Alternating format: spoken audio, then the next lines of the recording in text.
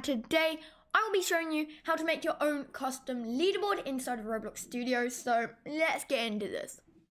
First things first, inside of Starter GUI, click the plus and add a screen GUI.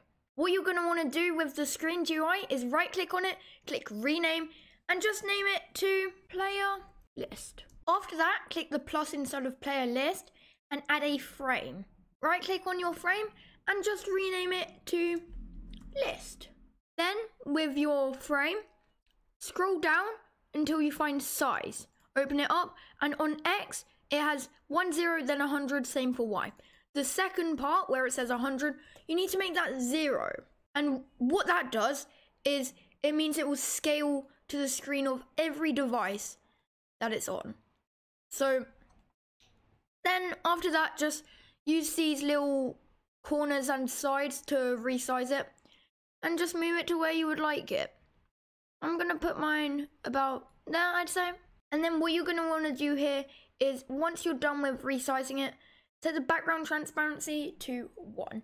And please do not come down to visible and just make it so it's unchecked, so then it's invisible, because what that will do is anything inside of the frame then won't actually be visible, which means we won't have any leaderboard. So like, unless that's the route you want to go, you need to just set the transparency to 1. Next, in playlist, click the plus and add a local script.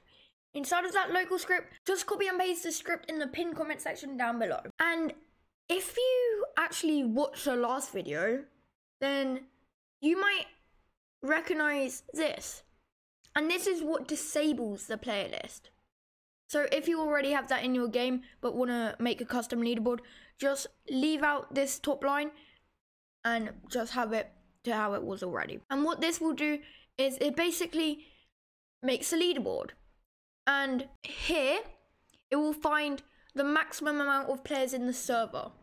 So it will show you the leaderboard for how many people are in the server. Then after that, click the plus inside of list and add a text label.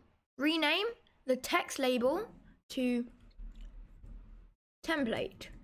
And I'm just going to make the background color black, but I'm going to set the background transparency to 0.5. Then for text, I'm going to come down and make it white so it's easy to see. And text, just hit backspace and hit enter.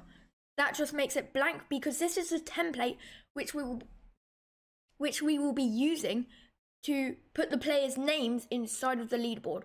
So it's just best to have it empty. Then font, this one's up to you. I'm gonna come and put luckiest guy because I really like that.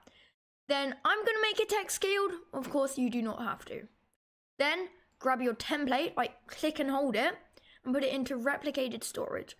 Then click on home and click play to test it out. Beforehand, I actually made the mistake of leaving the offset on the template how it was before, rather than setting it to 0 and changing it. And what it will do is, instead of bringing your leaderboard like this, it will just have one bar here and it will be fully blacked out. So make sure to change the offset. And yeah, this is my username here. You can change the font. If you don't want it to look so cramped, just take away text scaled, and I'll show you what it looks like now. And feel free to change the size around.